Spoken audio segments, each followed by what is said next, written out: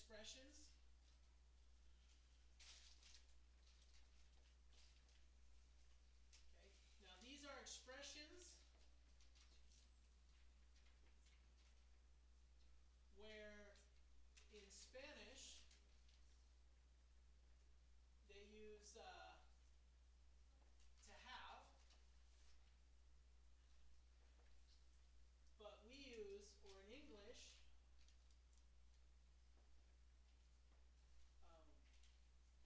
we use the verb to be.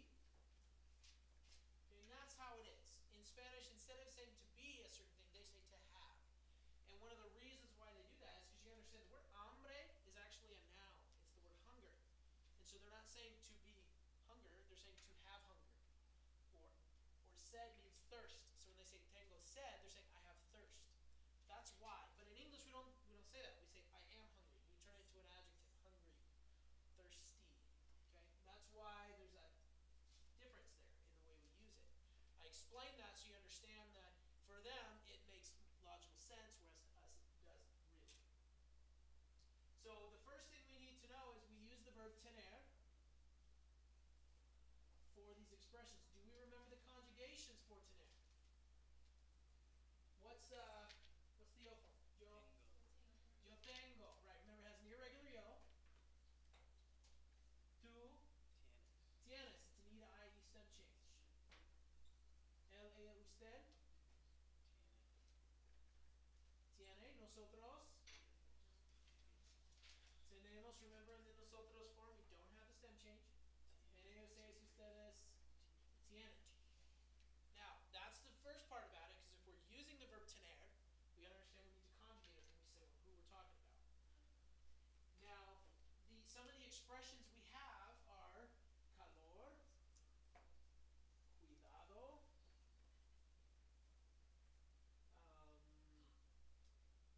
miedo, prisa, sueño,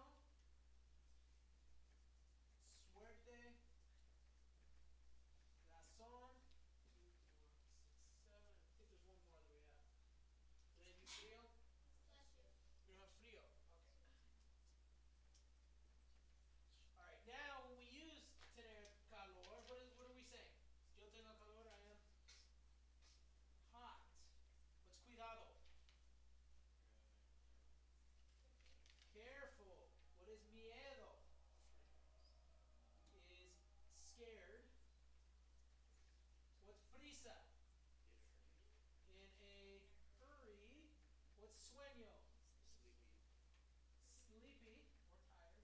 Suerte. Lucky. Razón. Right. And frío. Cold. Now again, when I say tengo calor, I am hot. Okay? Tienes cuidado. You are careful. We use that as an adjective.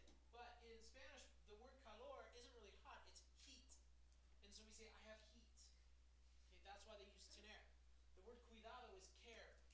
So they say, like, ten cuidado, be careful. They're saying, have care.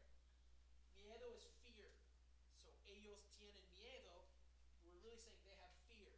But we don't say that. We say they are scared. Yeah. So we don't conjugate it? No, these are not verbs. The only thing we'll conjugate is the verb here. Oh. And that would be depending on if it's I am careful, you are careful, he is careful, we are careful, they are careful. Oh.